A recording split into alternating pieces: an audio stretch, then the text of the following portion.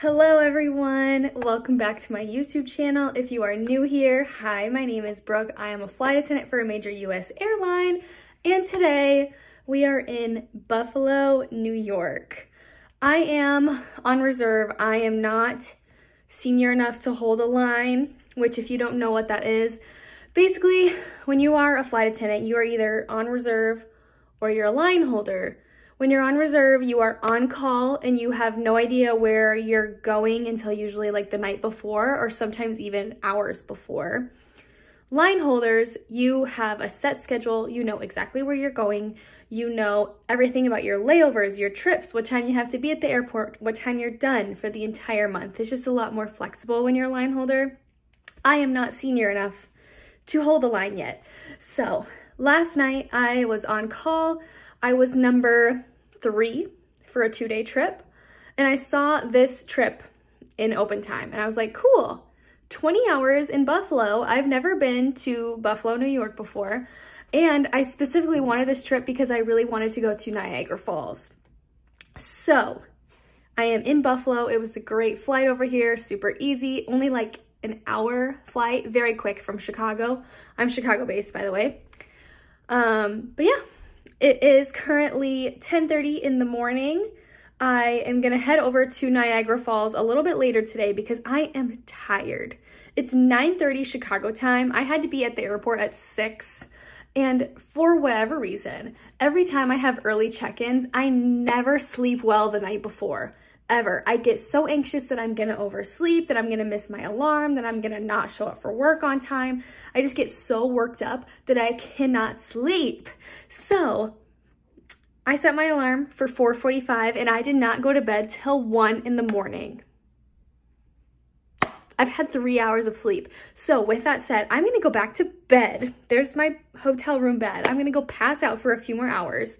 Then I'm gonna take a bus. I found a shuttle service over to Niagara Falls at 2 p.m. I think I'm gonna have to Uber back because the earliest van back to downtown Buffalo from Niagara Falls is not till 11 p.m. I'm sorry, I'm not staying up that late. But I'm really excited. I've never been to Niagara Falls. I think it's gonna be a great layover. So let's go. My room has an Alexa. I'm sorry if that's gonna trigger anyone, but that's so cool. I've never stayed in a room that has one of those. Not much of a view. It would be better if I didn't have this giant wall, but my little hotel room view for the next 20 hours. I'm all ready to go. It is 39 degrees outside.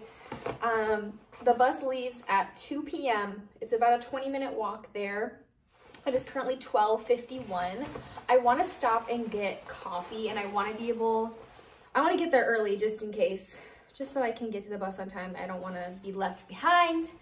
I'm really excited for this. I don't know how long I'm gonna go because it is cold. On top of being right by the falls with the mist and the water and everything, I feel like I'm gonna be freezing. I don't have my winter gloves either, so I'm gonna be like this all day.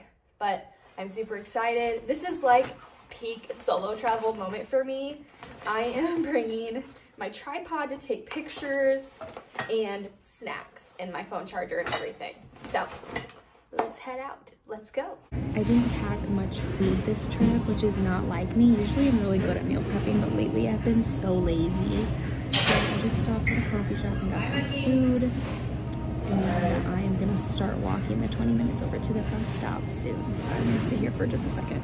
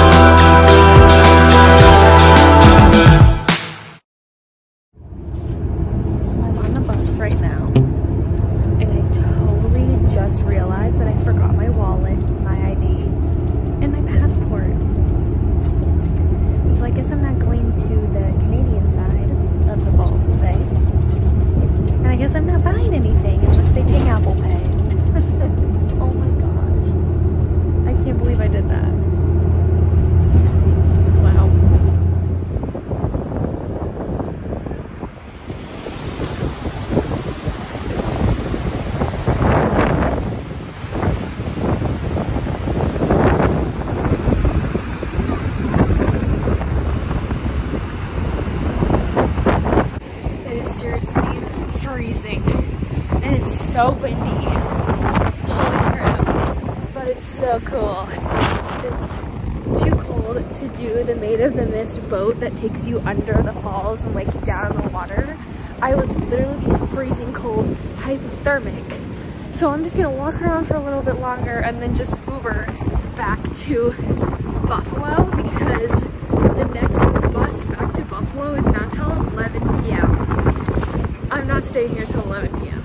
That's too long. But it is so beautiful here. Wow.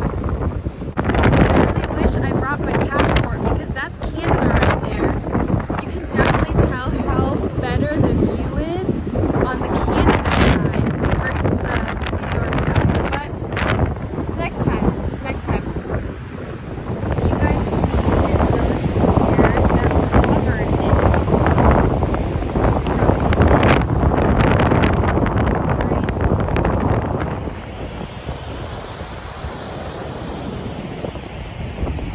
I'm so cold.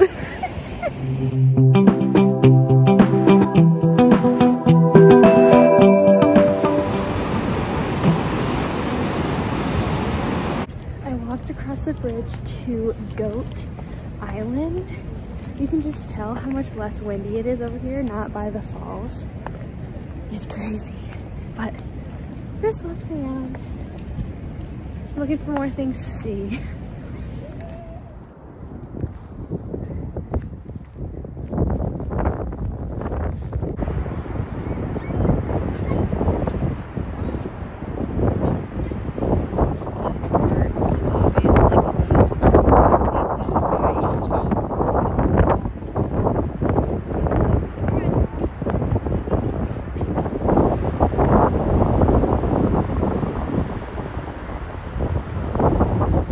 Starting to walk off of the Goat Island.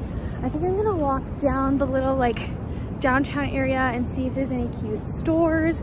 I actually need to get more hand lotion, so I hope there's like a Walmart or a Target or anything just to get more hand cream. And then after that, I think I'm gonna Uber back to Buffalo. I would definitely recommend coming here in the summer, or even if it's just a little bit warmer outside, because there were so many like restaurants and snack shops and things to do around here, but they were all closed, probably because it's freezing outside. But I really want to come back sometime in the summer or in the spring sometime and do the Cave of the Winds and the Made of the Mist boat, which takes you right at the bottom of the falls. It was not open. And even if it was open, I wouldn't want to do it anyways because I'd be freezing and soaking wet. But this was so much fun. I've been wanting to see Niagara Falls for years. This was definitely like a bucket list layover trip for me. So it was a good day. I loved it. I loved it so much.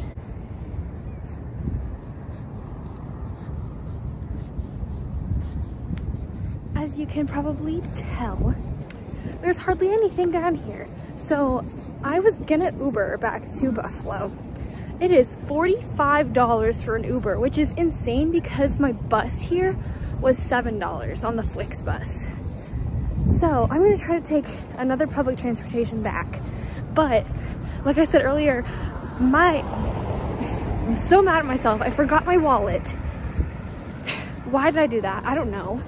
So I'm really hoping they take tap on the bus. If not, I'm gonna have to cough it up and pay $45 for an Uber. So let's pray, let's hope.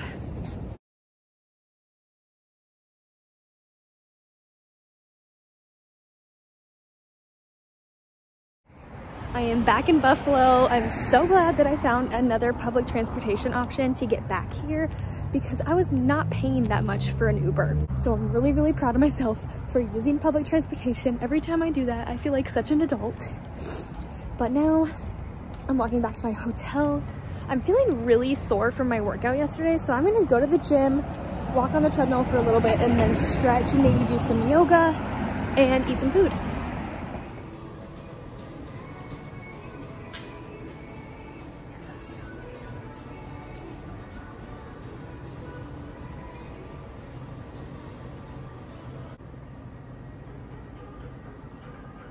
I did a full body lifting workout yesterday and my legs are so sore from it. So I think I'm just gonna walk on the treadmill, maybe do some Pilates or something, because this gym is really, really nice. And I don't get hotel gyms like this a lot. I feel bad for just walking on the treadmill because I can do that on all the hotel gyms, but I'm so sore. So I drive a Saturn. And the second guy says, well, I am a pimp, so I drive a cheap... Good morning. I had an amazing time yesterday at Niagara Falls, and now I have to head back to work. It is currently 5:22 a.m. Eastern time. I have to be downstairs in like 20 minutes, so I'm doing my makeup really fast. Today I am working from Buffalo, New York, back to Chicago, and then I'm doing a really quick Vail, Colorado turn. So I have 3 legs, but it could be a longer day. I think we're gonna be in the air for like 7.5-ish hours. But I only have like 55 minutes of connection time in Chicago to get to my flight to Vail. So if we have any delay at all here in Buffalo this morning, I'm not gonna make it. Like, there's no way I'm gonna make it.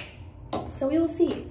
Maybe I won't do the Vail turn. I might be, who knows? We will see what happens. I am working the lead flight attendant position this whole trip, which basically means I'm working in first class. I'm the one that does the announcements and deals with the pilots the most and things like that.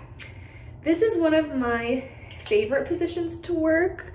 A lot of flight attendants don't like it because when you are the lead, you obviously have a lot more responsibility. But I like flying lead. It's probably my second favorite position to work. My favorite is first class galley. I just like working first class more. There's less people up there. You do have a little bit more to do because sometimes they have a full meal service up there, but I like the workflow. I like working up front. I'm gonna get home at like 5:50, 6 o'clock, I'm guessing is when I'll get home tonight. And then I'm going into having 3 days off. I loved Niagara Falls. I highly recommend this layover if you're a flight attendant, or if you're not, just come and visit. It was a good time.